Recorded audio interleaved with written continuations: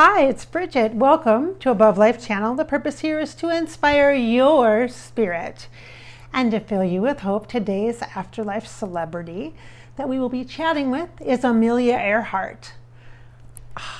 Cool, isn't she? Oh yes. Now I recognize sometimes historical figures are not always the first thing we think about when we think about celebrities. However, what an incredibly inspiring woman, Amelia Earhart. Now, as a pilot and as a trailblazer, I welcome the energy of Amelia Earhart. Come on in, Amelia. Wow, you're taller than I thought you would be, I have to say. Yeah, and her hair's a little more wavy or curly than I thought it would be. It's a little on the reddish side, but not maybe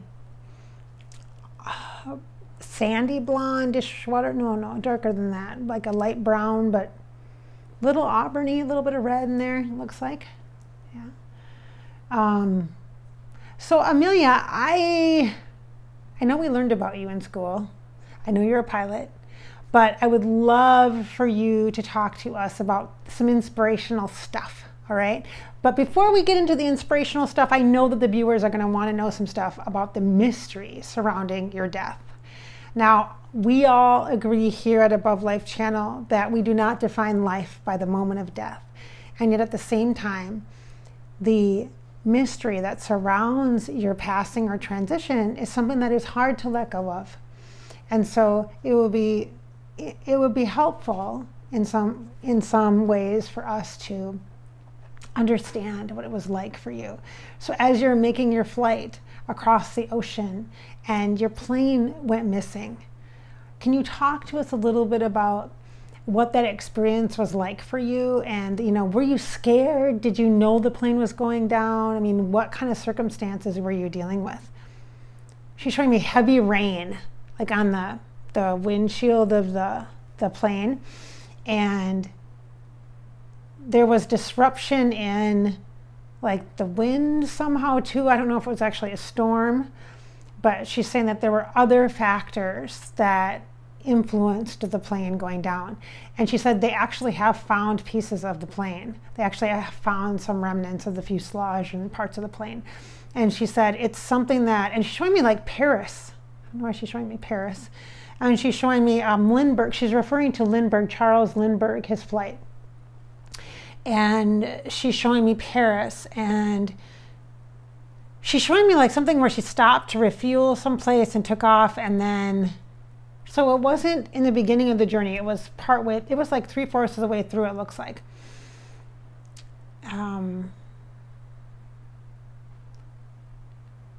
She's saying, I was at home in the sky, and I recognize that there are things beyond your control. And this is the part that you should listen to. There are things that are beyond your control. We cannot control everything. We cannot control the weather. But we can plan, and we can be prepared. And I was. I felt prepared. I felt ready. And she's saying something about her father's blessing, or having her father with her in spirit. I don't know if her father was dead before she flew, or if she's talking about her dad and his energy or his spirit or that he is a contributor to her ability to give it all she has. So when you're faced with difficult circumstances that are beyond your control, and no matter how much training you've had, you're forced to rely upon something far greater than yourself. And it doesn't always end the way you hoped it would. So you crashed into the water, is that right? Yes. He said, and just over the mountains, she says, I could see, or I knew there was land not far away. It's not like she was in the middle of the ocean, you guys. It doesn't look like that. And she said, I could see mountains. And then a clearing. And are you showing me the transition point? Yes. So after the plane crash, and she left her body, she's showing me the transition point. All of a sudden, it's like the plane starts climbing again, and there's a clearing, and she can see the mountains in the distance, and it's a beautiful blue sky day, and it's crisp and clear and gorgeous, and the kind of day that you would dream of when you're flying. A little more sunny than you might like, she says, because of reflection off the metal, but just beautiful, and you just feel so free, just completely free. Is that what you enjoyed about flying, Amelia? I think I appreciated flying because of that sense of accomplishment, of knowing that you have everything you need to accomplish that task, to accomplish that flight. And it's not as much of a rush when you take off as just before you land. Then there's a moment of reflection, an appreciation for being able to be up in the sky and be lost in the sky.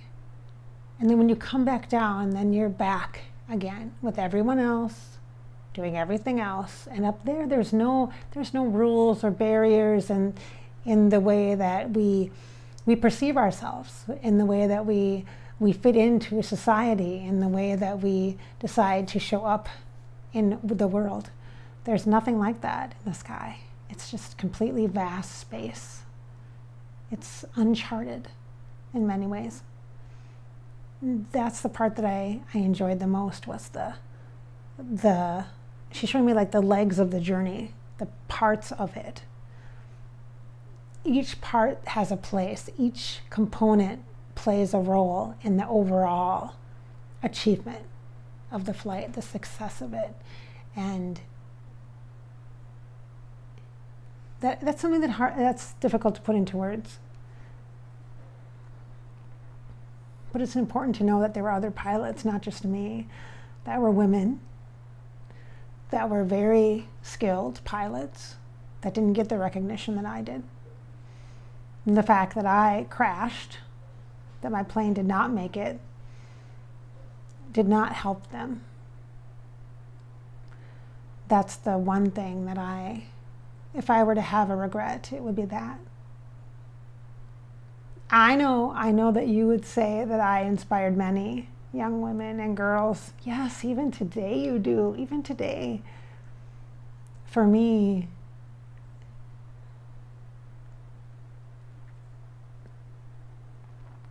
there's a part of me that knows that I let them down by not being able to fulfill the mission for all of us. Perhaps I held them back because of my daring, but it was very planful. It wasn't risky. It wasn't rebellious in my nature that created the need or the desire to achieve this accomplishment. It was the fact that I knew I had the skills and the strength to see it through. And in many ways I did.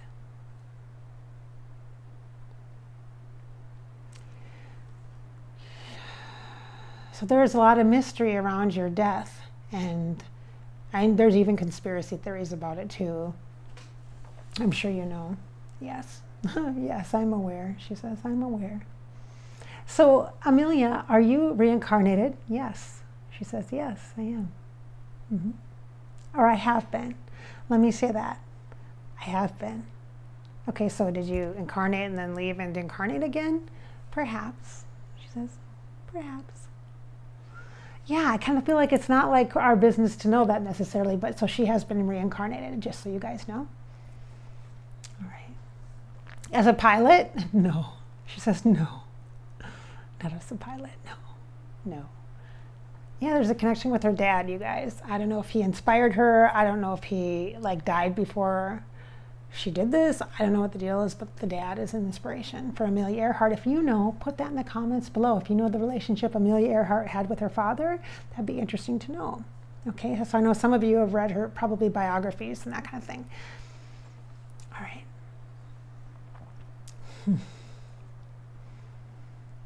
It's cool to be with you. You feel sure of yourself, but you don't feel conceited at all. You just feel very confident in the skills and abilities that you have. You trust your instincts, you trust your strengths, and I respect that. As a woman, I total and complete respect for that. You're very intellectual. I can feel that. Your mind is solid. You make good choices, and your judgment is superb. So your death just really seems like an unintended circumstances kind of coming together at once and just not providing an opportunity for you to be able to reach that destination. Mm-hmm. Yeah. Wow. Fascinating. Fascinating. So what kinds of inspiration would you like to share with us? What kind of advice would you give young women today, whether they're pilots or just in general life advice? And okay, so the reincarnation, she wants to talk about that. Okay, so reincarnation. All right, go ahead, go ahead. I'm happy to channel whatever it is you want to share, Amelia Earhart.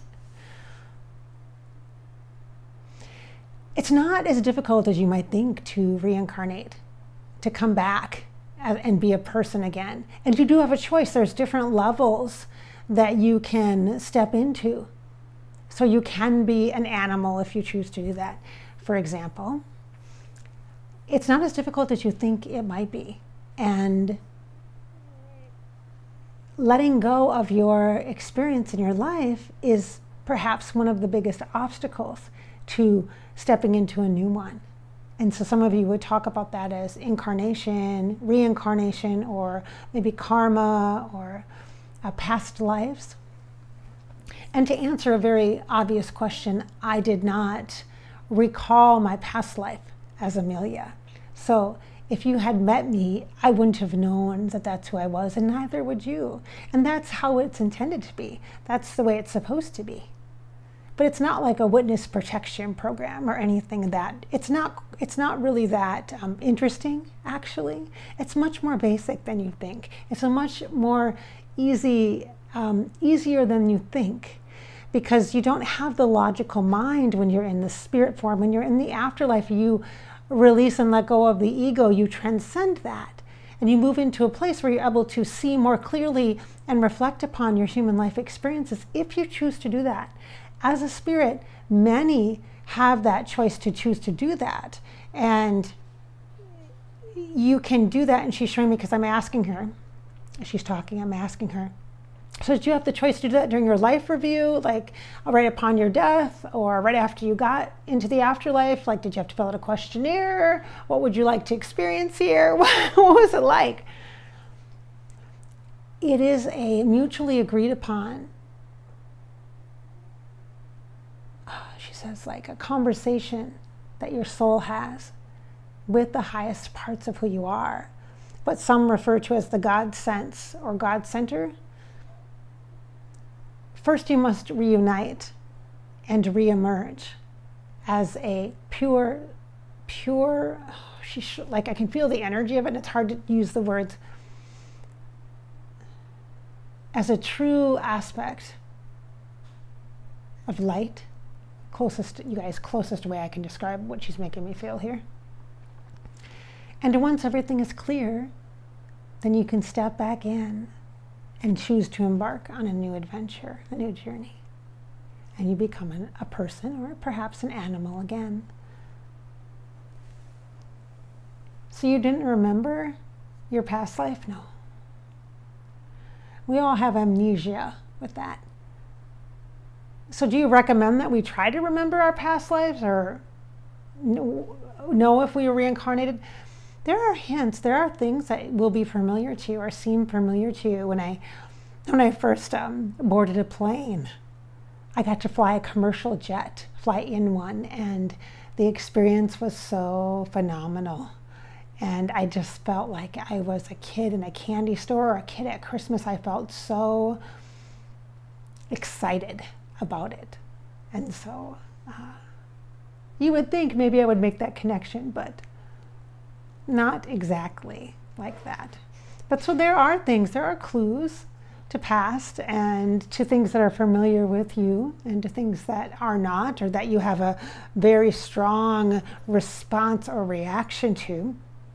Those are clues and things, but simply to help guide you as you stay focused on this that you're seeing in front of you now, here today. That's what is real in the moment. You know, I have a lot of thoughts and feelings about past lives and reincarnation, Amelia. So that's interesting that you say that. That really is interesting that you share that. So you're not going to tell us who you are or who you've been. No. There are mysteries of life, and that's what makes it enjoyable, she says. Yeah, interesting. Good choice of words. Thank you. Thank you for that. All right, so do you have any advice about life? One of the things that I would suggest, if you really want to achieve your dreams, if there are things that you're passionate about, don't wait. Don't wait to pursue them, and don't let things like your age or silly things like your location stop you from pursuing those things. And learn about them. Go to the library and get books and read. Read on your own. You don't have to take a class or get a particular training or certification.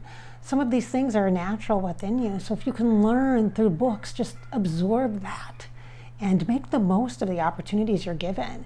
And the things that you enjoy doing, those dreams that you have and those things that you really want to do, those deep cravings, those are really important. Pay attention to that. Pay attention.